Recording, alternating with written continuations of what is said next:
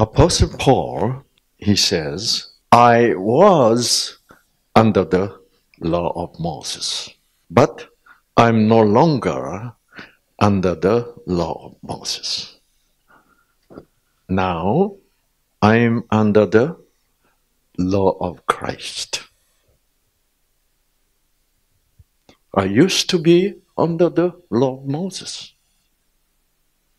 but now, but I'm no longer under the law of Moses. Why?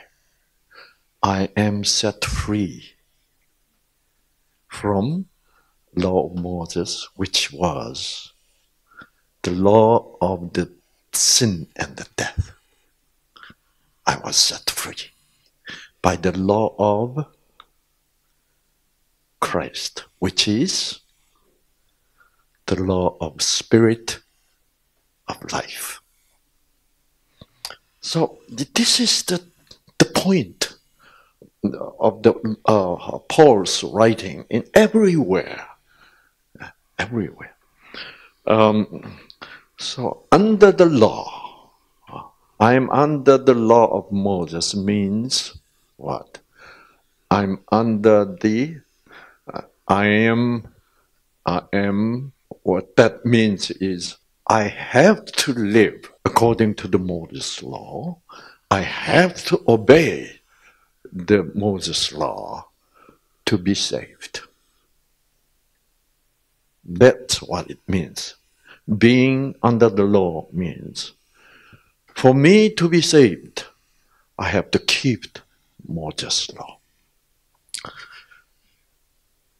Okay, so let's look at one Bible verse here. 1 Corinthians 9:20. The Moses says something very funny in a way. To the Jews, I am as a Jew. To the Jews, I am to the Jews, I became as a Jew. Isn't that funny? See, racially speaking, Paul is Jew. He is Jewish. Yeah. But he says what? To the Jewish people, I became as a Jewish people. Even though what? He is born Jewish. What is he talking about? Strange, right? That means what? The Paul is actually saying, I am no longer Jewish. I used to be Jewish. Who was what? Under the law of Moses. If you're Jewish, you have to obey the law of Moses. If you deny the law of Moses, then you are no longer Jew. Racially. Yeah. So Paul is in fact saying what? To the Jewish people, I become like Jewish. That means I am no longer Jewish. That means what? I'm no longer obeying the law of Moses. What he used to what? Obeyed law of Moses. Why did he obey the Moses law? Because he thought, he believed that it is possible for him to be able to obey the law of Moses. He did not really know that he cannot obey the law of Moses, right? So he always thought, yes, the law of Moses, I have to keep it, perfectly. I have to obey. So many people think that way because they really did not realize yet that I cannot obey the law of Moses. What the law of Moses says? Yeah. Love your neighbor as love your neighbor as you love yourself. Wow. No one can do that. But Paul thought, I can. Mm-hmm. It was what? It was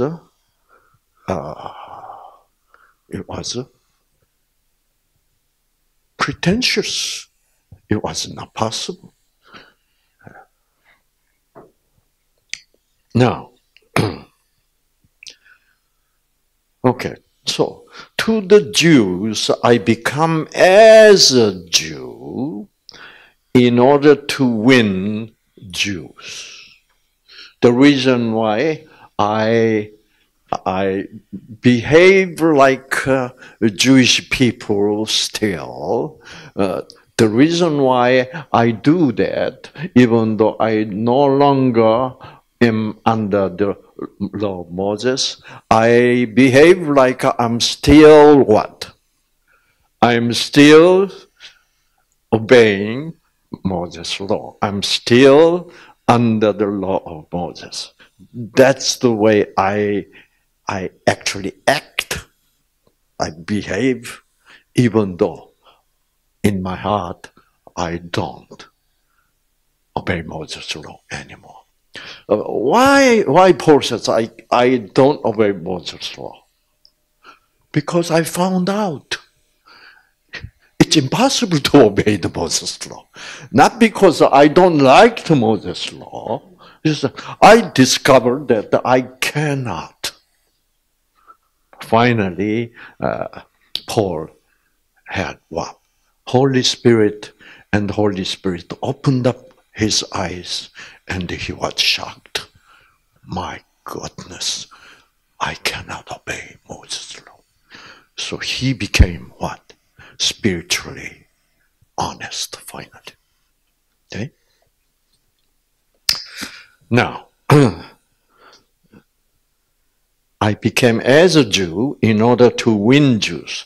The reason why I act that way to the Jewish people who's still under Moses' law is because I want to teach them about wonderful gospel of Jesus.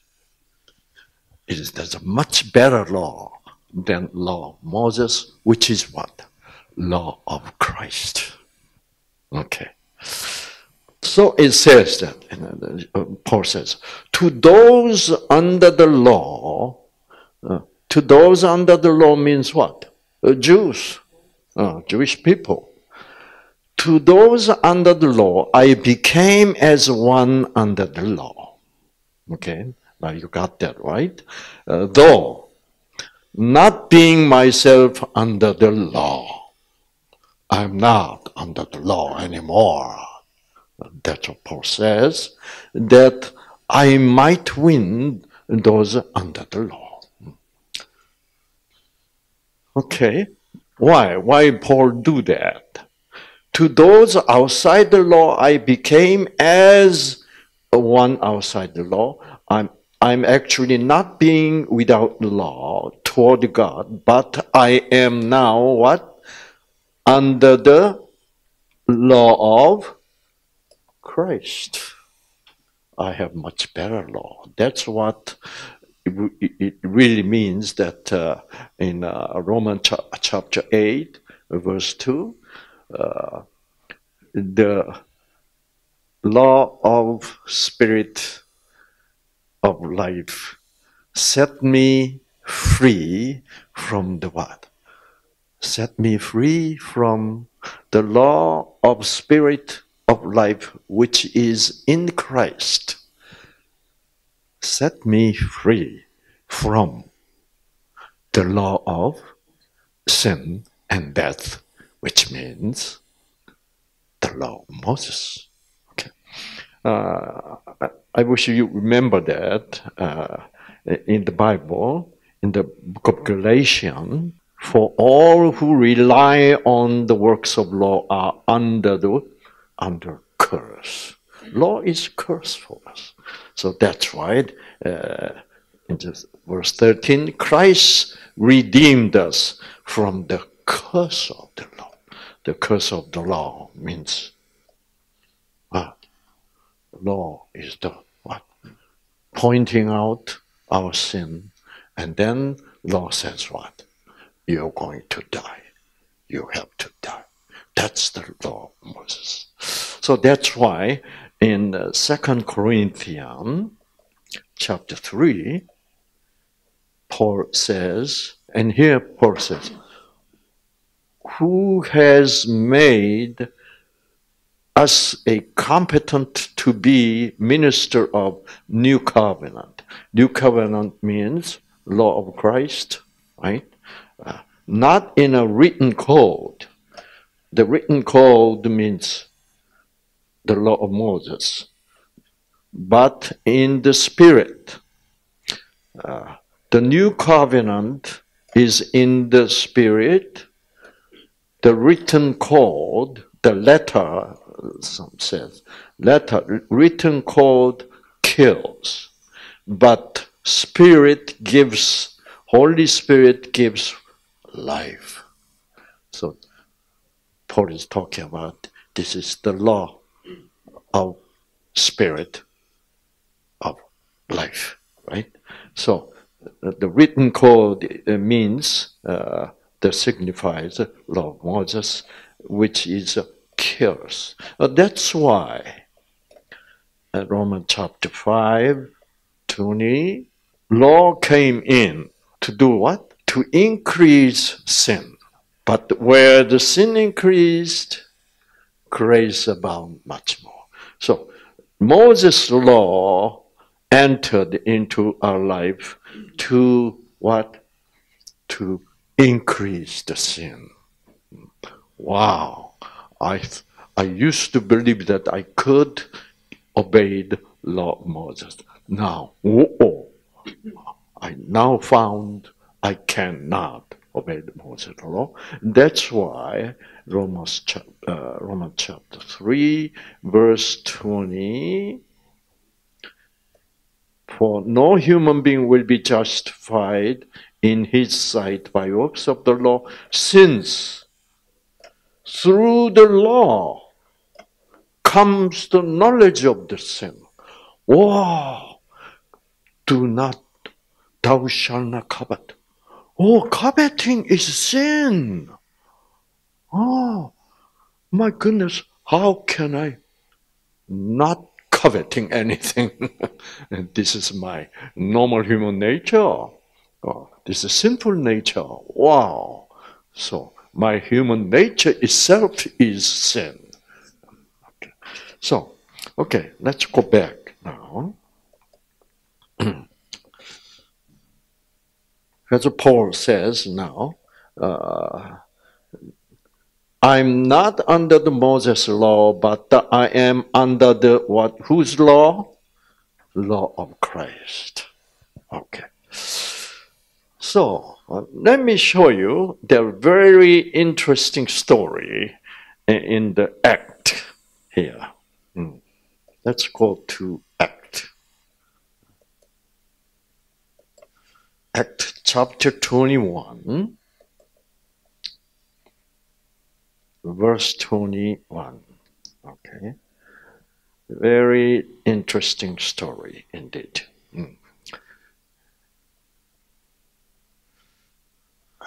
Paul now visiting Jerusalem. Visiting who? The Jewish people who used to be under the law of Moses, right? But so he is having meeting with them. And then there's many Jewish people who accepted Jesus, but still keeping the law of Moses. Okay, then one of the leader is telling Paul, who is now came to visit the Jerusalem, And Paul said, that person is telling Paul. And the person says to Paul, you know what? There are many Jews in this Jerusalem, but they have been told, many people are telling them that the Jewish people who just accepted Jesus, the gospel of Jesus, and then that person says to the many other people who accepted, as a Jew, they accepted Jesus, and telling them, you know what Paul is doing in all other Gentile countries? Paul is telling them this. And they have been told about you, that you teach, Paul, you are teaching all the Jews who are among the Gentiles to forsake Moses. To forsake Moses.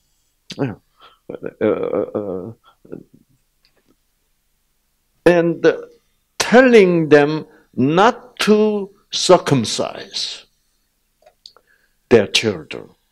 And observe the customs means observe the Moses law. So that means what? Paul was teaching the Gentile Jewish people. Jewish people still living in Gentile countries. And forget about Moses, okay? Don't follow Moses anymore. And what? Next. Paul is teaching them, no more circumcision. Okay? And then follow the Moses law. Observe the custom. This is a headache.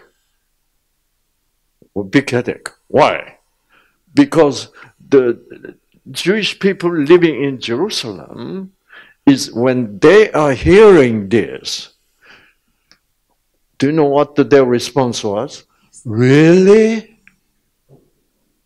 How can he do that?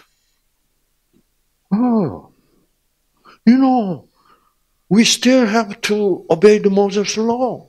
We still have to give a circumcision to our children. Then how can he teach? Why he is teaching them not to obey Moses' law anymore and don't do the circumcision? Wow! We cannot agree with Paul. So the Christian Jews are having big headache. It's confusion, right? Paul is doing what? No, we cannot obey Moses' law anymore. But now we can follow what? Law of Christ. Okay? And just having circumcision on the body alone doesn't mean anything. Christ will send Holy Spirit. That Holy Spirit will give us what? Circumcision of our heart. That's what Paul is teaching. But the Jewish people are hearing false news. In Korean, 가짜 news. So what then is to be done? 골치 아프다 이 말이에요.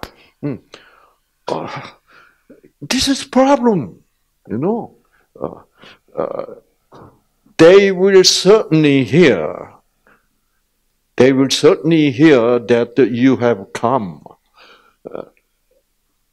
You, Paul, Apostle Paul, they will certainly hear that you are here in Jerusalem now. And then I'm afraid that they come to you and what? Protest. Why are you telling them, teaching them, the other Jews in the Gentile country, not to obey the Moses law? Even circumcision, you're telling them not to do circumcision. You are what? You are against the law? You don't have any more laws anymore? It's a headache. So, then this person got the new idea. There's let's do this. Therefore, what we tell you, we will tell you that what to do, not to have this big headache, okay, big confusion. We have 4 men who are under a vow. Wow. There's 4 new men, new church member, who just made up their mind to be a Christian. Okay. So, take these 4 men, and purify yourself among them and pay their expenses. Jewish people, according to the Moses law, they have to be what? Be purified to follow the Moses law. So they're telling Paul that, okay, right now we have 4 new believer, and that they are what? They have to go through some kind of purification ceremony. And Paul, you also come and become one of those what? Those, so all 5. So Paul is actually was told to do that way. And who paid their expenses? Telling them, Paul, why don't you pay for them? Why? So that, listen to this, very interesting, so that they may shave their heads. The purification process is what? Including shaving their hair. Okay. This requires some money for the barber, right? Yeah. And if you do that, even what? Yourself pay for them, the shaving, thus everybody will know that there is nothing in what they have been told about you that you yourself live in. So this means there's nothing in that they have been told about you. Then people will think that was not true. Paul was actually still following the law of Moses. Well, this is what? This is a pretension. This is an act, and trying to make those Jewish people who still think what? We have to have a circumcision done. We still have to follow the Moses law. Right? And so let's pretend we still obey the law of Moses. So guess what Paul did? He did it. So this is what it means. To the Jews, I become like a Jew, even though I'm no longer Jews. To those people still under the law of Moses, I become as one who is still under the law of Moses. I can pretend. What is the purpose? Purpose to save, to teach them the wonderful gospel of Jesus Christ. So at the beginning, let us pretend that we do that. We still believe in, we still follow the law of Moses. See, this is why, for the purpose of teaching people the new gospel. We can be anything, we can do anything, whatever, and we can teach them first, then let them what? Receive the Holy Spirit, and then as they study Bible more and more, then they will eventually find out what? Aha! We don't need the law of Moses anymore. Aha! Oh, we cannot keep the law of Moses. So people believe, wow, we cannot keep Moses' law. So that's why, as I showed you before, in the Acts chapter 15, it says what? Act 15:10. Now therefore, why do you make a trial of God by putting a what? Yoke upon the neck of the disciples, which neither our fathers nor we have been able to bear. We could not even our ancestors could not really follow the law of Moses. Why? How can we tell them to obey the Moses law? It's a yoke of the Moses. So now we go back and continue on. Okay. Here, Paul is saying, I am set free the law, which I used to believe I could obey.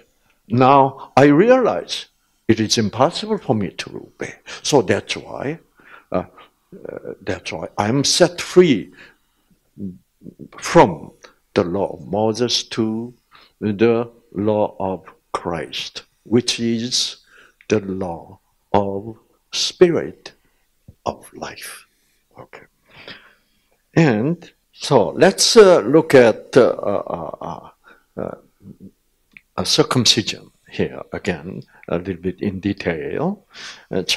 Genesis chapter 17, verse 10. This is, God says to Abraham, this is my covenant. So God is telling Abraham to be circumcised. And then God says, this is my promise, my covenant. Okay? This is my covenant which you shall keep between me and you and your descendants, your children after you.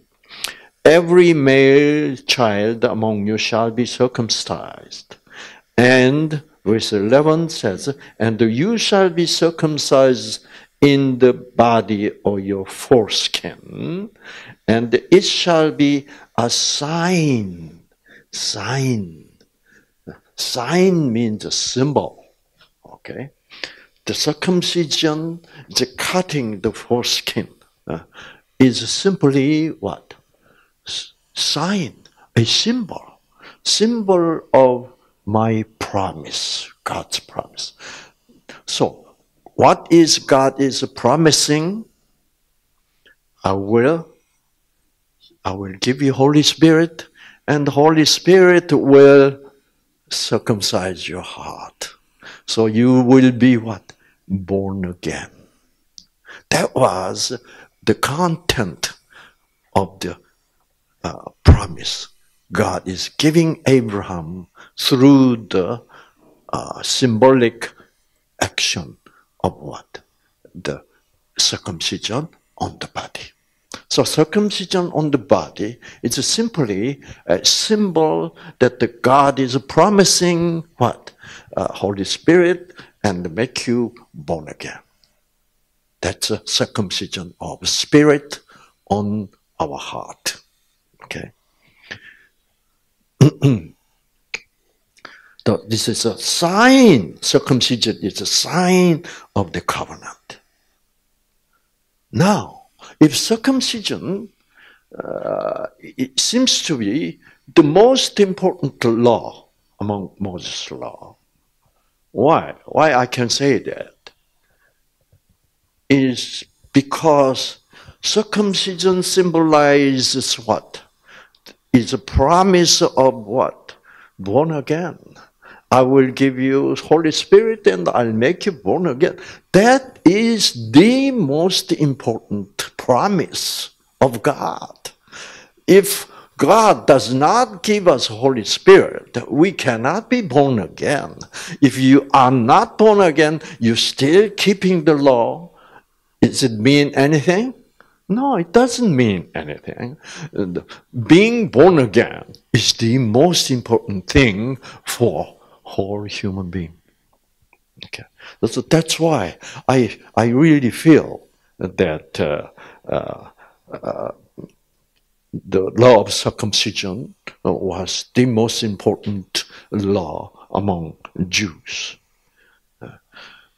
and because of this, because of the importance of the law of circumcision, Jewish people did the circumcision even on the Sabbath day. Sabbath day, you're not supposed to do any work, but as far as circumcision goes, you must do, even though that day was what? Sabbath day. Yeah. So I feel that the law of circumcision is what? Higher priority law than Sabbath law. Then what is then Sabbath? Is Sabbath law still is like circumcision law, a covenant and a symbol? Yes. You can see in the Exodus chapter 31, verse 15 and 16 and 17, we can see that. Work shall be done for 6 days, but 7th day the Sabbath of rest, holy to the Lord. Whoever does any work on the Sabbath day, any work on Sabbath day, shall surely be what? Put to death. You'll die. Right? So the Sabbath is what? A sign between me and the children of Israel forever. For in 6 days, Lord made the heavens and earth, and 7th day he rested, and so on. So it is indeed what? Sabbath law is also a covenant, and at the same time, it is what? It is a sign. Sign. Sabbath symbolizes what? I will give you rest. I will give you rest. You cannot rest yourself. Why? Because of sin. As long as we are sinner, we cannot have rest. The true rest in our heart, in our spirit, only become possible when God take our sin away. Right? So it means same thing. If you finally begin to believe that the Jesus saved you, Jesus take away all those sins, and then you'll finally have rest in your mind. But Moses' Sabbath, the symbol, that is a symbol of the rest God will give a person who believes in Jesus, salvation, right? But Moses, the symbol is that a day which you do no work, just what? Just rest. If you don't rest, you die. Okay, that's Moses' Sabbath. It's a rest of the what? Body. But the Sabbath of the Jesus is what? I will give you rest. That's the rest of the what? Heart. Rest in the spirit. It's a spiritual rest. Just like circumcision is what? Moses' circumcision is circumcision of the body. But the circumcision of Jesus is what? The circumcision of heart. That means being born again. See? So basically same promise. Okay. But still, love circumcision is a higher priority symbol because it symbolizes what? The most important thing have to happen to us is what? Born again by Holy Spirit. The priority number one. The most important promise. Okay?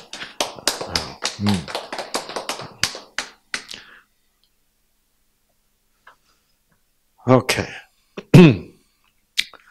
Now, for through the Spirit, by faith, we eagerly wait for the hope of righteousness. It's no longer the law. Paul says, I used to keeping the law of Moses so hard to become righteous person. But now, no longer I'm that way under the Moses law. I'm what? Through the what? Through the Spirit. Holy Spirit is much more important than law. Okay. For in Christ Jesus, neither circumcision nor uncircumcision counts for anything. What it means is, as I said to you, the Moses circumcision on the body, it's no longer useful, no longer mean anything, as long as you what? You received Holy Spirit and you're now born again. Why do you have to follow the Moses law anymore? So that means we cannot keep Moses law because Moses law of being born again, no Moses law of what? Rest. That all meant what? The God's promise. It was all covenant. It was all symbols. I will do it for you. So we cannot follow what? Moses' law. Only thing we can do is what? We finally discover by the Holy Spirit, all the Moses law was the what? Promise and the symbol. Even circumcision and even Sabbath law. So all we can do is what? Accept the promise and believe that God will certainly keep that promise. That means what? The death of Jesus on the cross. That's what God kept the promise that He gave through the what? Law of Moses. So law of Moses is not really, okay, if you do this, if you obey this, okay, I will save you. It's not that. So, for in Christ Jesus, as long as we are now in Christ Jesus, because we are now born again by Holy Spirit, neither circumcision nor uncircumcision counts anything. It's no value anymore. Okay. The only thing that counts is faith working through love. Yes.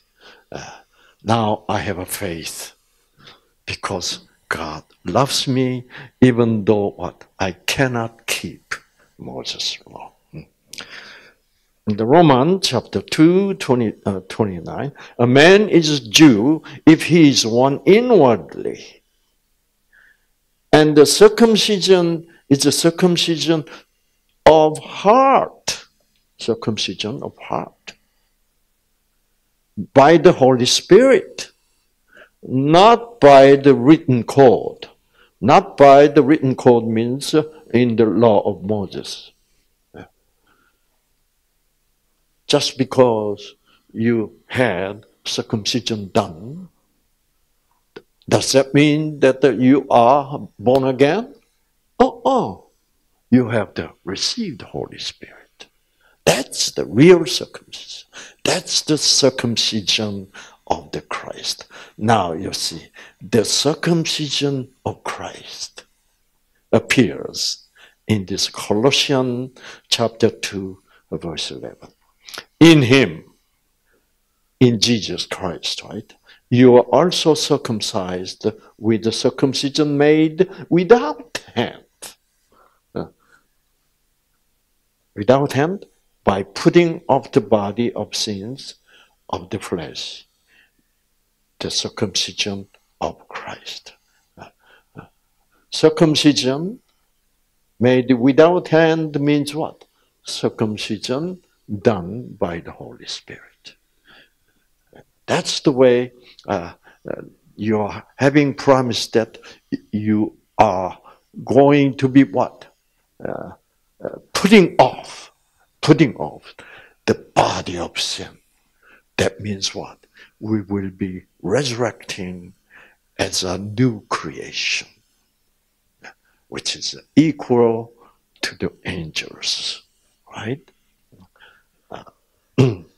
So, Paul says, bear one another's burden. This means love one another, that it means.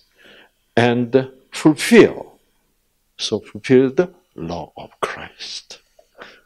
So if you love one another, you are fulfilling the law of Christ. Not by the obeying law of Moses. Right? Paul says in 1 Corinthians 9:21, I am now what? Under the law of Christ. Right? Not anymore under the law of Moses. So, for in Christ Jesus, neither circumcision nor uncircumcision avails anything, but the only thing really important is what? Becoming a new creation. New creation. So, we go back to the beginning. Very beginning says what? Paul says, I was under the law of Moses. I thought, I believed that I could obey the Moses law. And then Holy Spirit became to me. I discovered that what? I cannot obey the Moses law. So I am no longer under the Moses law. Why? Because I cannot obey. Yeah. Now I am under the law of Christ, because law of Christ, which is the law of the Spirit and life, set me free from the law of sin and death, which is law of the Moses. Thank you, Jesus.